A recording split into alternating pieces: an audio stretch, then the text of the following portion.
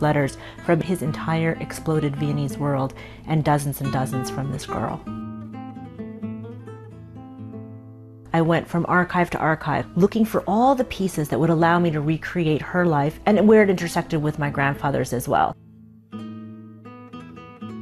Valerie Sheftel, was a student at the University of Vienna Medical School. She had come from Czechoslovakia alone to study. Vali was one of the last Jews to receive a diploma from the University of Vienna Medical School. 4 days after she received it, Anschluss happened and Jews were expelled. So this is in my grandfather's apartment on Ruppgasse in Leopoldstadt. They are taking a photograph of each other into the mirror. In this picture, Vali is, I believe, in the Vienna woods, which is at the edge of Vienna and where they often like to walk. And at one point she says, "Do you remember the birch trees in the Vienna woods?" And as 39 turns to 40, she's no longer allowed to buy clothes. And then by 41, she's no longer allowed to resole her shoes. And by 42, or the winter of 41, I think, she is no longer allowed to have any warm clothing.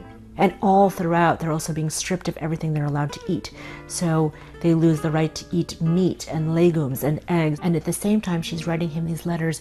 "Do you remember when we sang Solveig's song from Peer Gynt to each other? I sing it and I think of you." And I think it's about this memory of freedom. I think she does.